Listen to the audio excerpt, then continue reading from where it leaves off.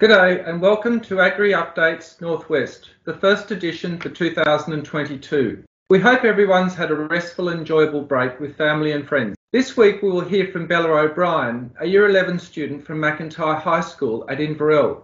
Bella was successful in gaining a scholarship in the Growing Regional and Agricultural Students in Science program, hosted by Susanna Gregg from the University of New England in Armidale. The UNE GRASS Industry Placement Scholarship showcases to tertiary students the broad range of exciting science-based careers supporting primary industries.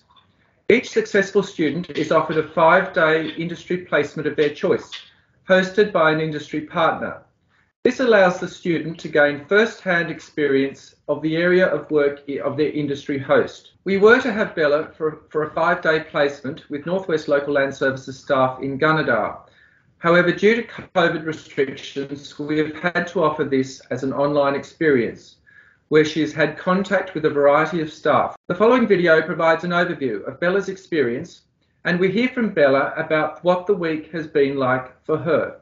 Hi, my name is Bella O'Brien. I'm from Inverell and I'm completing my last year of school at Macintyre High School. I'm doing ag and primary industries and business. I chose to do the UNE GRASS Industry Placement Scholarship in 2021 because it's a really good chance to get to meet different people in the ag industry, both young and both already working in places like LLS.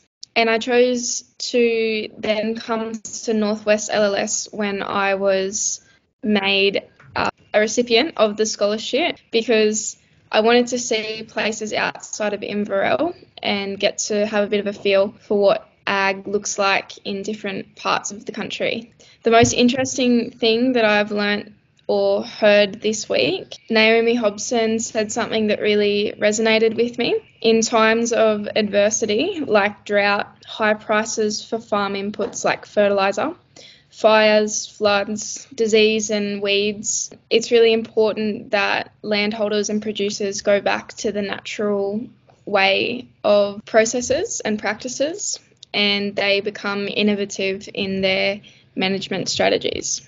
This whole experience has been a little bit challenging because I had to do the UNE GRASS camp was actually online. Obviously the work experience is now online, so I really had to get better at active listening and being able to stay engaged and focused when you're not face to face and you're not doing hands-on work. Finally, this placement has definitely given me more of an idea of what's happening in the primary industries sector at the moment, especially technology-wise, and it's really sparked me to go and want to study at university, but not just in your typical ag science and ag business courses. Really go forward with it and go into the research sector.